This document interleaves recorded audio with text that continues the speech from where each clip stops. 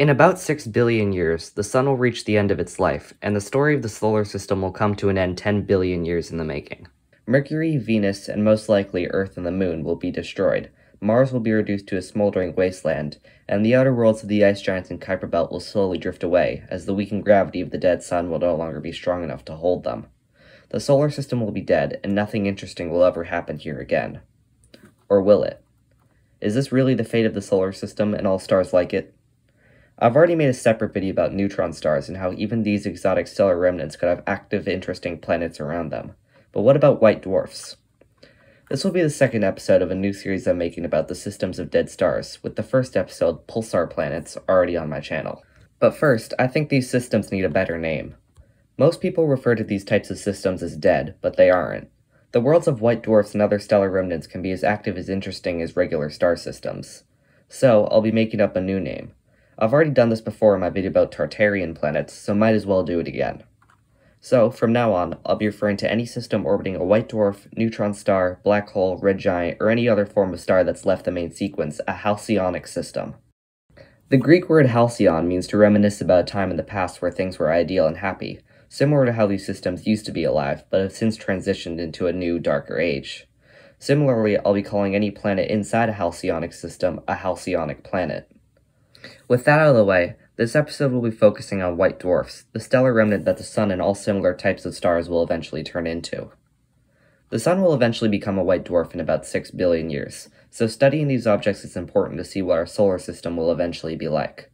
It's assumed that the outer planets will survive the death of the Sun, but without examples of this happening from other white dwarfs, we really don't know for sure. But so far, from hundreds of white dwarf systems that have been searched for planets, we've already found many. White dwarfs are better candidates for hosting planets than neutron stars for several reasons, the most important one being it doesn't take a supernova to form them. Supernovae, while not capable of destroying the outer planets of a system, will knock them out of orbit. But when a star like the Sun sheds its outer layers and becomes a white dwarf, planets not already incinerated by the previous red giant will usually remain in orbit. In the case of our solar system, it's likely that everything from Mars to Sedna will remain in orbit of the white dwarf Sun, at least for a while. This means that most white dwarfs will likely have remnants of their previous planetary systems around them, and there are a few examples of this. These are the white dwarfs WD1202-232, WD2105-82, and WD0806-661, the last of which is officially named Maru. The first two were recently discovered to potentially have planets around them by the James Webb Space Telescope. While these planets aren't confirmed yet, there's a high chance that they do exist.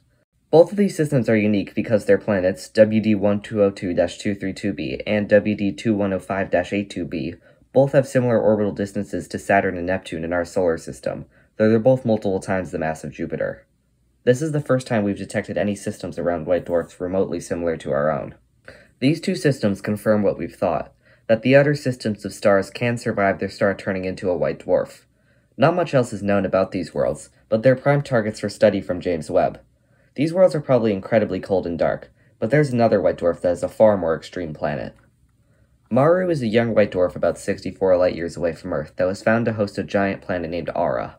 I've already talked about Ara in my video about Tartarian planets, but it's far different than anything we have in the solar system, being almost 9 times the mass of Jupiter and orbiting at 2,500 astronomical units away from its star, at about the same distance the inner Oort cloud is from the Sun.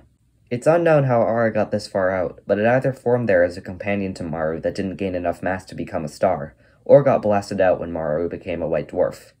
Either way, it's pretty clear that the outer systems of white dwarfs can remain long after their star dies. Ara is interesting because of its temperature. Despite being so far away from its star, which would make its temperature barely above absolute zero, Ara's average temperature has been measured to be between 125 and 170 degrees Fahrenheit. This is because Ara is massive enough to generate its own internal heat, raising temperatures in the planet's atmosphere. Not all white dwarf planets have to be dark and cold, and Ara is a great example of this. But what about new planets? Like pulsars, when a white dwarf forms, it captures a lot of debris around it. But unlike pulsars, white dwarfs are stable for long enough to allow this debris to reform into planets. And in fact, we might have already seen exactly that. This is WD1145 plus 017, a white dwarf with a large amount of debris around it. Instead of being blasted away from the star by radiation, the inner debris disk is actually falling toward the white dwarf, causing it to be polluted with rocky material. Large fragments of debris have also been observed in this inner disk, including one of the smallest objects ever found outside the solar system, WD1145 plus 017b. This object orbits within the white dwarf's inner debris disk, and is the first exo-dwarf planet ever suggested to exist. If confirmed to exist, its mass will be smaller than Pluto, and about the size of the dwarf planet Haumea. It takes about 2 hours to complete a full orbit of its star, and has a temperature of over 6,000 degrees Fahrenheit, which is hot enough to cause material to evaporate off its surface and into space. This is just the largest of many fragments observed around this white dwarf, and there's also evidence for a similar colder disk farther away from the star. Even after the death of the star itself, planets can still form or be destroyed by white dwarfs. These places can sometimes be as active as the protoplanetary disks where planets form around young stars. So, planets can not only remain after the death of their stars, but new ones can form out of the ashes that came from the previous system. With all this in mind, what does a future solar system long after the sun has turned into a white dwarf look like? Well, it's likely that the outer gas and ice giants will remain, as well as the Kuiper Belt, though on significantly larger orbits as they move farther away from the smaller sun, which has lost over half of its mass. Mercury, Venus, Earth, and the Moon are likely gone, with Mars heavily scarred. With no planets except for Mars in the inner system left, and assuming we get lucky and the white dwarf sun gains an accretion disk from any debris that remains, it's not impossible for new planets to form. But the Halcyonic solar system will be far darker and colder than what it is today, with Mars receiving less light than the full moon gives Earth today and everything past Jupiter in essentially total darkness. It's safe to say that the solar system as we know today has come to an end. But if new planets can form closer to the white dwarf sun, a new era of the solar system could begin. White dwarfs are not the end state for stars like the sun. They're new beginnings for whole new types of systems, and for new planets to form and exist around a dying light of a fading star for trillions of years to come. Thank you for watching. If you enjoyed, check out my other videos about space.